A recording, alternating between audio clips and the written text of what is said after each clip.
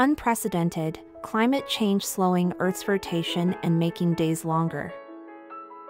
Rising sea levels caused by climate change are making the Earth fatter at the equator, slowing down its rotation and making the days longer.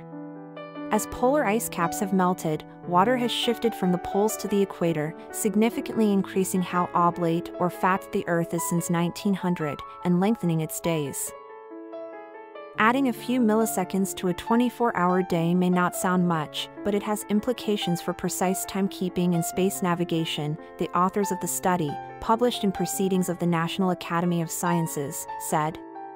The pace of change is higher than at any point in the 20th century, they found. If greenhouse gas emissions continue at their current rate, the length of the day will continue to increase and could reach a rate of an extra 2.62 milliseconds per century by the end of the 21st century, the study said. That would make climate change a bigger contributor to long-term variations in day length than lunar tides. These findings signify the unprecedented effect of climate change on planet Earth, the study said. The study follows research published in Nature in March that looked at the effect of climate change on global timekeeping. It found more rapid melting of polar ice would slow the Earth more rapidly and could influence how we measure time. Coordinated Universal Time, which is also known as UTC, is the international standard for time measurement and is based on about 450 atomic clocks at laboratories around the world.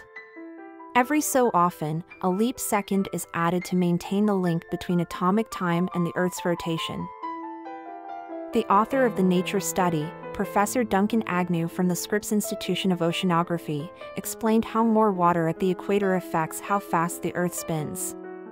He compared it to a skater spinning on the ice.